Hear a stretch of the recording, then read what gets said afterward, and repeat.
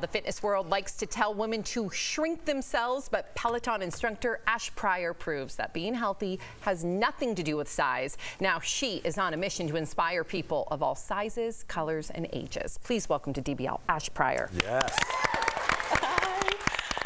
Thank you for having me. Absolutely. Ash, you have always been an athlete, but like so many of us, you've been body conscious. I wanted to know, did those insecurities ever make you second guess pursuing fitness as a full-time job?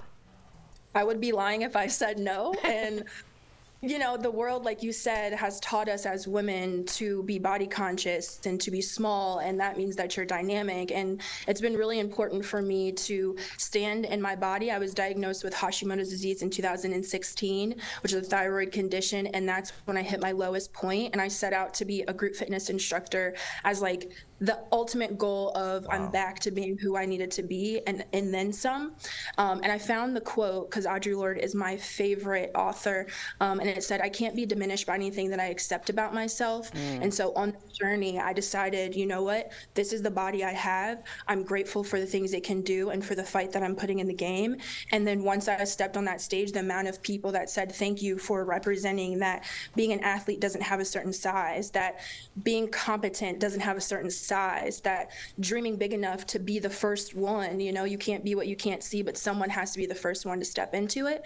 And so I've just really turned my insecurities into my superpower, and through the love of other people stepping into their light, it's really helped me to be more free as well. You should have bigger goals. Okay. You should have bigger goals. Tell the children, okay? Well, you didn't start rowing until you were 19. How did it make you comfortable in your skin? Yeah, rowing is very spiritual. When you're in your boat by yourself and the sun is rising and you hear the water, you are learning to connect with your mind, body, and spirit. And even rowing alongside someone else, you're trusting each other. And so I may not have ever been your friend, and we jump in a boat, and now we have this connection that goes beyond words, that now we can have the tough conversations. And so it's really taught me about the power of community. Once you know yourself and what you stand for, you allow yourself to be more vulnerable and trust other people.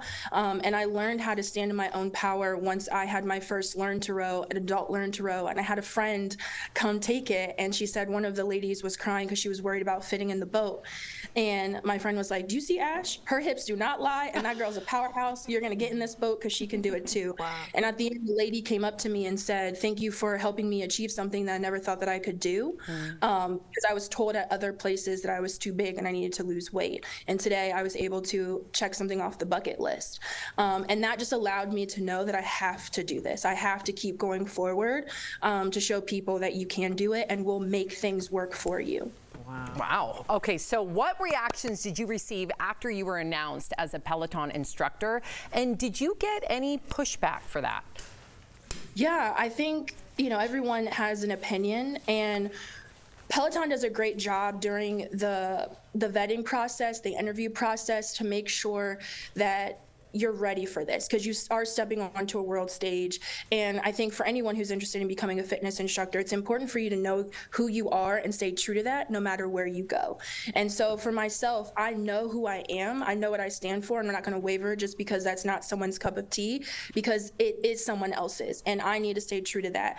Everyone is always going to say, you know, what they think or how I should be eating or don't wear that top or X, Y, and Z. But I love me, and I nicknamed my stomach Tina. And me and Tina, we are simply the best, and we love ourselves, and we're going to show up for how we are and who we are.